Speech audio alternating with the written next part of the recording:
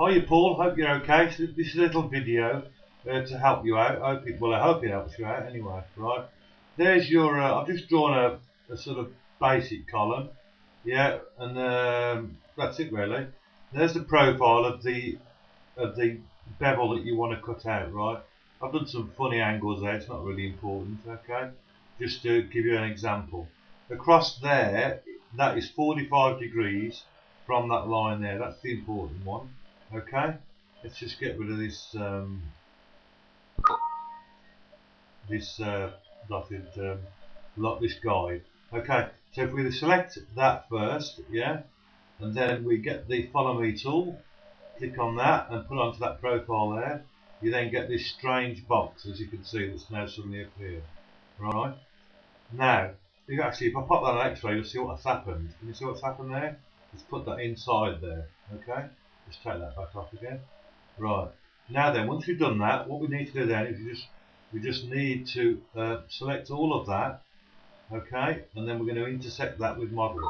So if I right click and then intersect the face with the model, that's now done. What I then do then is get my eraser and I'll just erase that one, that one, that one, that one, that one, and that one, and that one. And there, straight away, we've got now the bevel that you're asking for. Okay. Now, what you can do, if you wanted to do it on all four corners, don't forget as well, on here, on that profile when I first started, you could have put curves and everything, so it could have had it quite nice, you know, whatever you want to do really. Okay.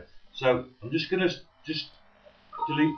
Oh, sorry, my mistake. I'm just going to delete that edge, right?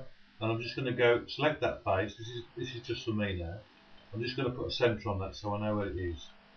Okay, centre point. It's not having it. That's a good start. Right. So I don't know what's going on there, but we'll just pop that across there instead. Right. Okay. Now what you can do is if you just select that face and edge, that face and edge, that face and edges, yeah. Then get the rotate tool, pop it on the centre of your top of your square, left click to lock it, left click again to the end point, then you press Control, you see the plus there, and then we drag a copy out like so. Ignore the top, I must have selected it by accident. Okay, and then I'm going to left click then on that end point, and then I'm going to press on the keyboard 3 times enter, and that will then bring that all the way around.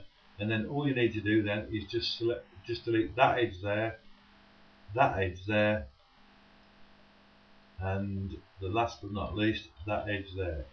And I hope that, you know, sorts it out and shows you what we're talking about. Okay, I hope that's okay, mate, and I hope that sorts it out for you. Thanks a lot then. Bye.